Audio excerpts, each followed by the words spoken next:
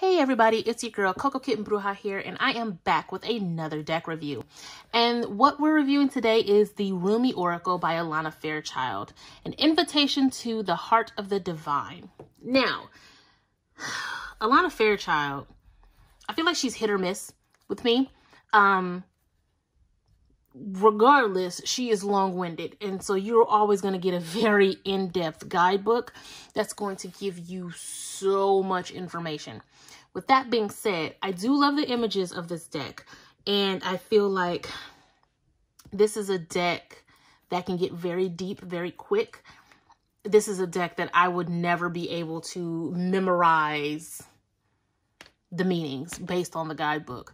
Like with daily use, I would pretty much form my own intuitive messages based on the pictures, but this guidebook is deep and intense, and we'll get into it right now. This is a two-part box. And again, thick ass guidebook. But the standard intro, she gives you the contents of every single card, which works for me. Just to put in perspective, between Layla and the Lover and the Beloved, excuse me, that's 5 pages for one card. So we have our introduction talking about who Rumi is and the work behind the deck, how to use the deck, different spread, and now we go straight into the card messages. So we have the card, we have a keynote by it, pretty much based on Rumi's work. So you're going to get something from Rumi. And then she gives like this forward, almost as if the card is speaking to you. And then it goes into the breakdown. And then she gives you a small ritual that you can do to activate the card and use the card. But again, very extensive breakdown, right? Lots of information on the breakdown of these cards. The font is a little small. I'm wearing glasses so I can read it, but if I didn't have on glasses, I would wait until I found my glasses. So be prepared. The font is a little small. But yeah, it's pretty much like that for every card. Now, some of the words from Rumi, you're going to get like a whole poem, sonnet, you know, and then the breakdown, right?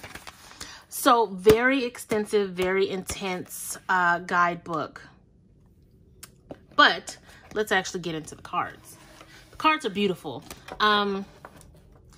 I don't really use this deck often, just like I said, because of how extensive the meanings are, how deep they go. I feel like for those of you who don't have as many decks as I do, you would probably get more use out of this deck because it would be a more specialized purchase. This was one of my first few Oracle decks, and while I can use these cards, I just feel like this is a little much for me. The meanings are beautiful, the pictures are beautiful, but I just feel like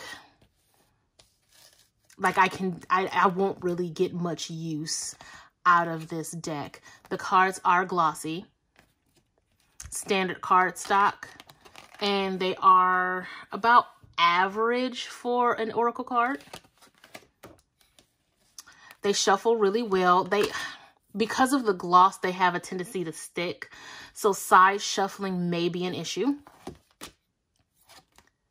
But the images are gorgeous. Not all that diverse because they're very abstract. But when you do see a human on the card, it's not very diverse.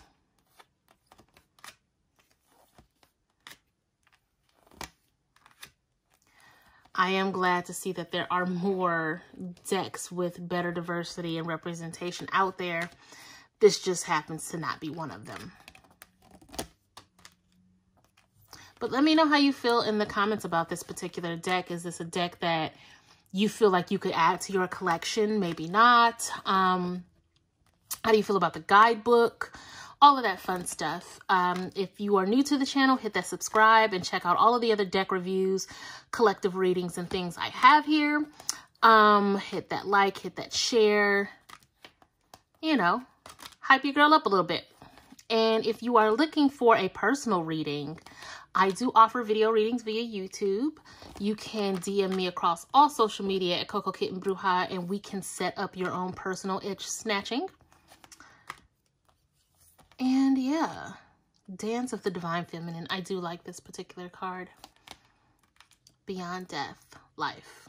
Like I said, there's some beautiful imagery in these cards. It's just, I don't really get much use out of the deck. I feel like I have other decks that I can pull from that aren't as intense. This is for all skill levels. I feel like if you are a beginner, you could absolutely use this deck if this deck calls to you, but it is very intense. So yes, it's for all skill levels, as most oracles are, but I feel like because you would probably get more things intuitively from this deck, it may be best to have this for intermediate to advanced intuitive readers. All right, guys, that is all I have for this particular deck review. Again, let me know how you feel in the comments. As always, I'm wishing you guys a ton of love and light. And until next time, peace.